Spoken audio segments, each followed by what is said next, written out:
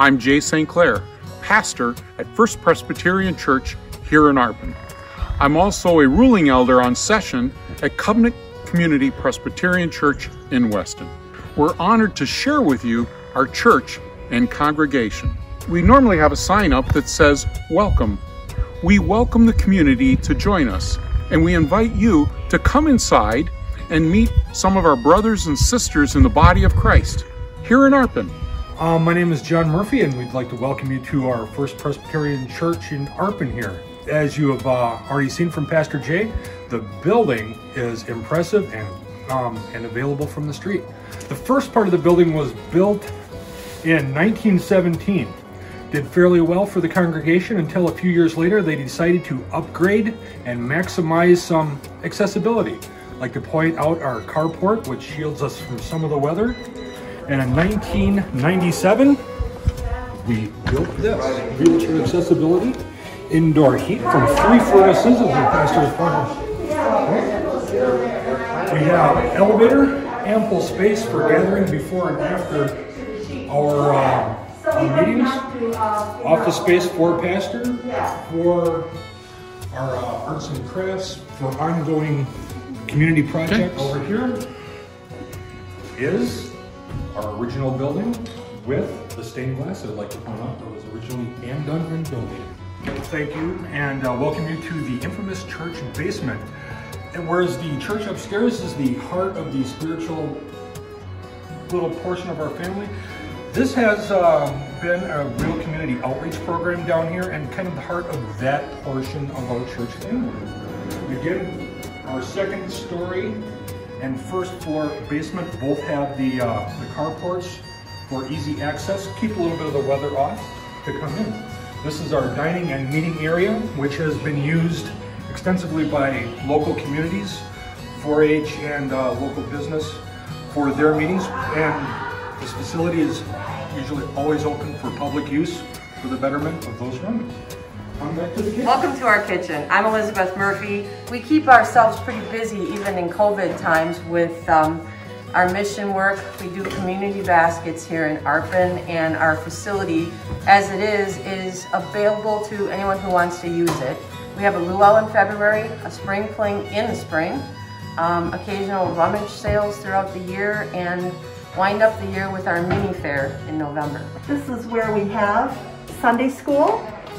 And today we have one student, Jacob, but usually this room is bursting because altogether we have 11 children. We do a lot of drama, we do a lot of playing some games, we do a lot of crafts and rotating teachers. So beyond being in Sunday school where we teach the children also give us a great deal in this church. We have kids who sing and play instruments. We have a child ring the bell every Sunday morning.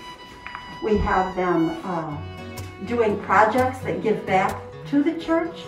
And so they're not just a sidebar, they are a really important part of the whole congregation. These dresses that Marie and a couple of her helpers have made, the first batch of them, which I think was 150, were shipped to Ghana, West Africa.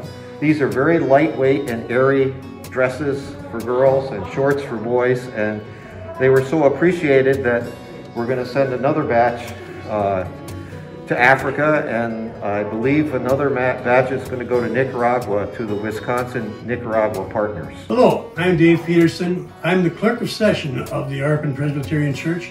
We have a 6-person session which guides our church and is determined to have our church persevere. Hi, I'm Nancy Peterson.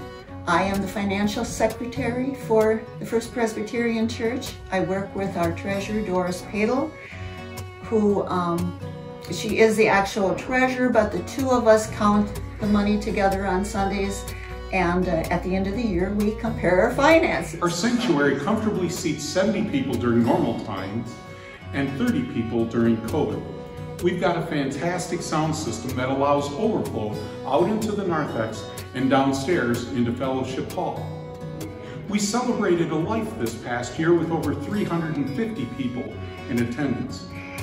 Our services are traditional in structure, making use of technology and multimedia, yet they're flexible such that we were able to have 12 consecutive outdoor services in a park this past summer and parking lot services with a FM transmitter Christmas Eve and during the early months of 2021.